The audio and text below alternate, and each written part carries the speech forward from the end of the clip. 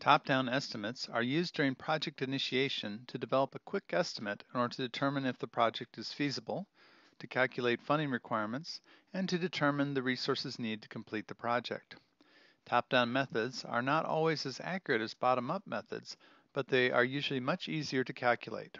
In this video, we'll cover analogous estimating, parametric estimating, learning curves, and function point analysis. Analogous estimating involves comparing a proposed project to a similar past project in order to estimate the duration or cost. Say that at some point in the past we had produced a project involving creation of a telephone.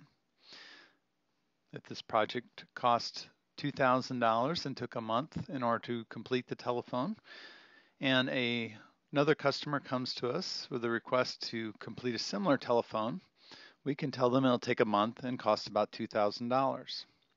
Analogous estimating only works when we're comparing apples to apples and oranges to oranges.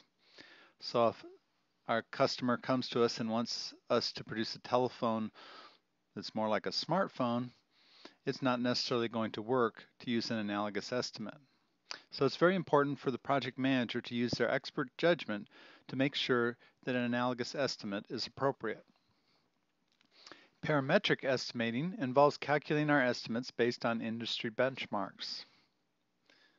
A good example of this is from the construction industry. Let's say that we produce a house for a customer.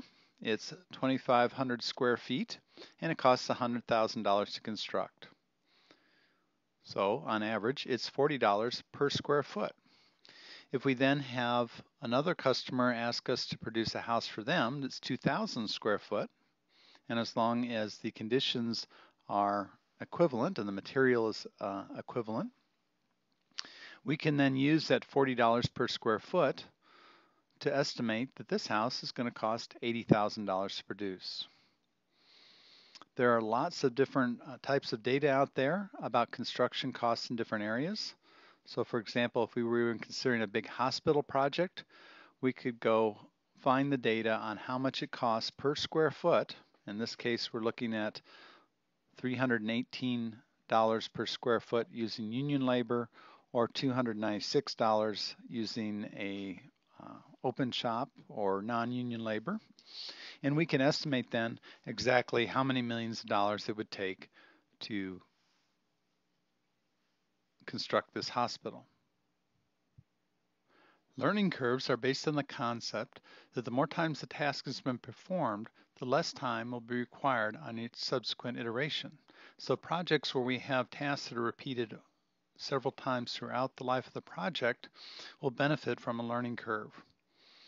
So as the number of units produced doubles, the learning curve can be calculated, and we can, over time, begin to understand for a particular task what kind of increase in productivity we can expect for future projects.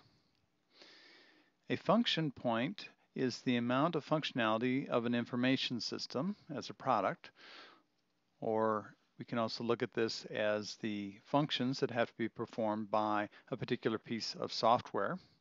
As such, function points are a measure of a software size.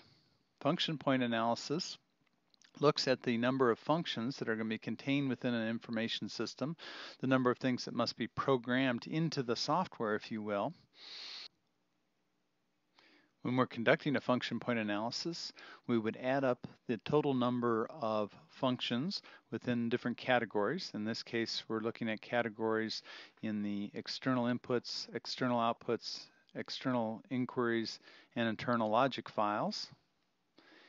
We're taking the number of those times their complexity to give us a total number of function points. Then using historical benchmarks, we can calculate out how long it's going to take to program this piece of software given the number of function points and their complexity in the program. In this case, if one function point is the equivalent to 8 hours of work in the C++ language, then our project is going to take approximately 640 hours to complete. So it's a quick summary of the top-down estimation techniques used in project management: analogous estimation, parametric estimation, learning curves, and function point analysis. These macro techniques are usually used during project initiation.